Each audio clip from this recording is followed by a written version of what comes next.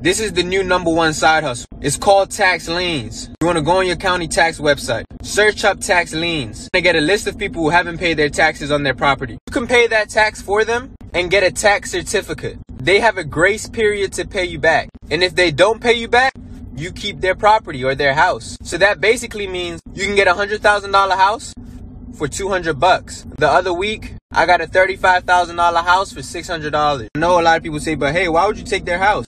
If you don't do it, the banks will. You either eat or you starve.